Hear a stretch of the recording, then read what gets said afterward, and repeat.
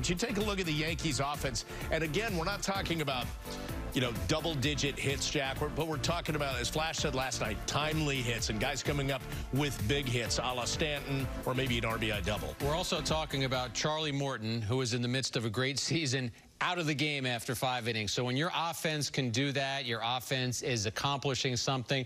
We talked about how Morton throws his curveball more than 40% of the time.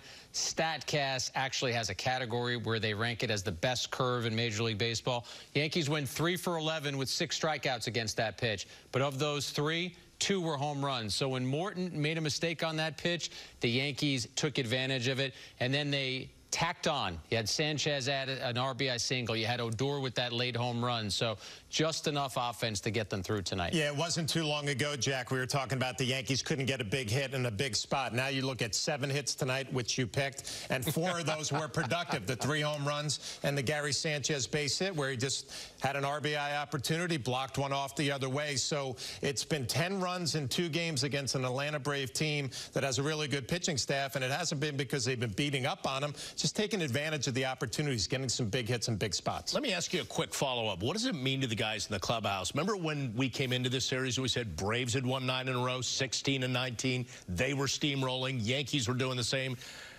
You got by this game. You won last night handily 5-1. You just kind of steamrolled your way through town for 2 games before you head to Oakland. What does that mean to these guys? Well, it means a lot because I think we talked about the Minnesota series at home, a team that the Yankees have owned. But you go into Atlanta when they're playing great baseball, winning 9 in a row, and you kind of throw yourselves out on this team and say, let's see where we match up. In every category right now, offensively, pitching, and defense, the Yankees match up with any team in Major League Baseball. So you take these 2 wins, you get on a plane tonight, you enjoy yourself, you enjoy the off day, and then you look forward to 4 on the West Coast against Oakland, and then you go on to Anaheim. But what a great start against a really good team in the National League, winning 2. You also won these 2 games with starters who went 5 innings in one game, 4 innings in another.